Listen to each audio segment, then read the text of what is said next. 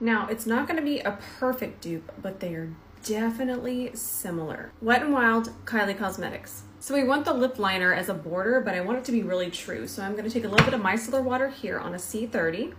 And I'm going to clean up the lip line from the inside. Satisfying, right? So here we have the Wet n Wild Santa Snoopy. And let's just go ahead and go in. Look at that pigment.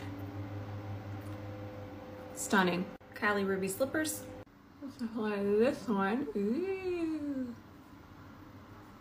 I like the Wet n Wild went on easier. Gorgeous, nonetheless. The Kylie's a little bit cooler and this one's a little bit warmer and brighter. But from back here, they look almost identical. Which one do you like?